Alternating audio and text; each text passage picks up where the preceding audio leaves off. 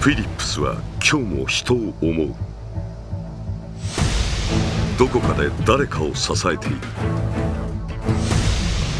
熱き思いを胸に、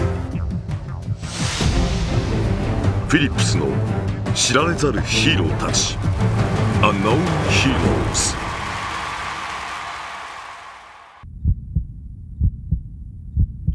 人は想像ができる。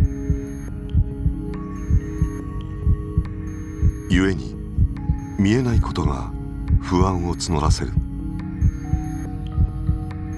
それがもし命と直結するとしたら、そんな想像を絶する不安を世の中から根絶するために、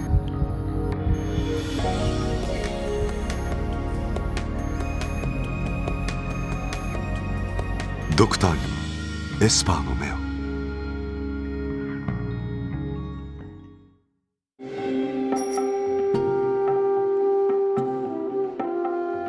做心电图啊，做起来才是不是挺好的，而且呢，我心脏啊跳了有大概从100多次、200次啊有。他有房颤已经4年的病史了，这样一个房颤的病人，我们证实他的房颤症状非常明显，所以说呢，这病人也同意做导管消融术。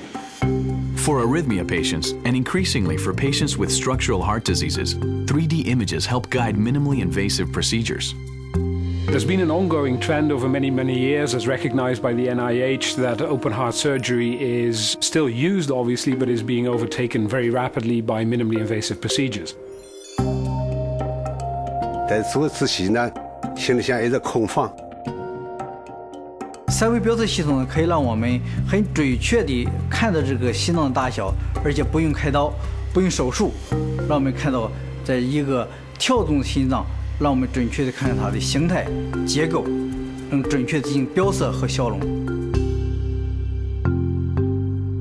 Advancements in cardiology have significantly helped patients where we can provide much faster and more accurate diagnoses with much less invasive procedures. This allows a radiologist to have much more confidence in their diagnosis.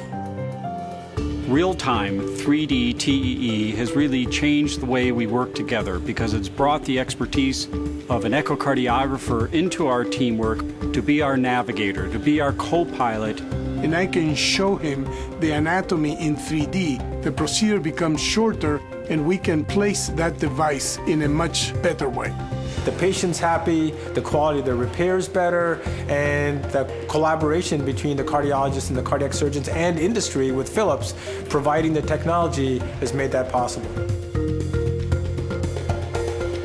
但是讲我现在是哪样子看到我逆境，这个是我告诉平常辰光，现在心是没个，现在讲要想来乐观。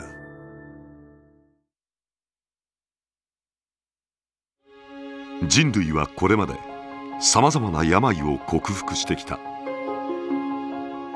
その戦いはこれからも続いていく。そしてテクノロジーも進化し続ける。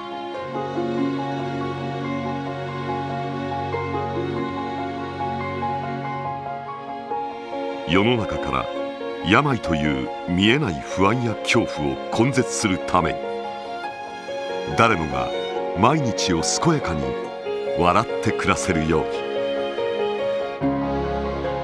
Unknown Heroes Vol. 2ライブ 3D イメージング技術。